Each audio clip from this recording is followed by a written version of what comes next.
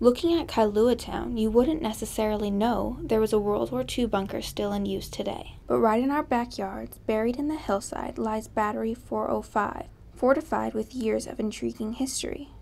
So right after the bombing of Pearl Harbor, the government figured that we needed more protection in Hawaii around the coastline, and they built this bunker and other bunkers as part of the Seacoast Defense System. This bunker was actually built in 1943 after the bombing of Pearl Harbor. Bunker 405 was built with 2 of the guns that came off the ships at Pearl Harbor. When you take a ship gun and put it on land, the gun needs an elaborate cement slab all the way around the gun to disperse the shock wave. Guns fired at sea have enough power to move the entire ship several feet through the water, so you can only imagine the repercussions of firing a gun like that on land. Outside here, the gun had a little building over the top of it, and the entrance to the bunker had a building over the top of it, and both buildings had a Japanese motif to it. And in those days, the idea the United States government had is if the guns were disguised like a Japanese village, that the Japanese wouldn't bomb this facility.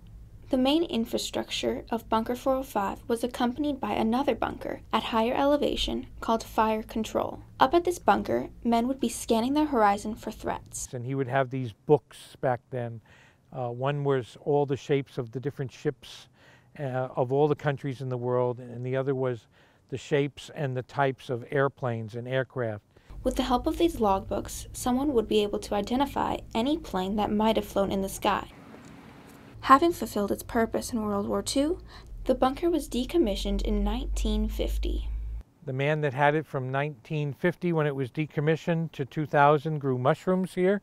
His name was Ron Dizeroth, and his hobby was growing mushrooms. He obtained 2 specific patents for certain types of mushrooms in Hawaii. Gary met Ron at a local restaurant in Kailua and was invited to visit the bunker. And I thought that this would be a really great place to have a data center or a place to back up data. Backed by Weller's determination and his dedication to put the bunker to good use, Battery 405 will soon be a fully functioning digital archive system. We started a process of cleaning the bunker out, putting in new electric, computer floor. The first room is complete now, and we're starting to market the data center. Upon its completion, the bunker will sit on Kalaheo Hillside as a symbol of Kailua's strength and resilience. This has been Ashley Stankovitz from Kalaheo High School for HIKI.